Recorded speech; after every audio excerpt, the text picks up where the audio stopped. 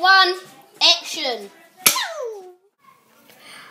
Hermia stared at Helene as her eyes lit up. You witch! You stole my Lysander. I haven't stolen anybody. This is just some cruel trick, isn't it? The three of you plotted it up together to make a fool of me, and I thought you were my friends. Our friendship ended when you took Lysander away from me. And there might have been a serious fight if Oberon had not come and cast a sleeping spell on Hermia, Lysander, Helene and Demetrius. They all fell to the ground as Oberon and Puck appeared magically beside them. Smear their eyes with fairy juice, not of lovers, will unravel when they wake.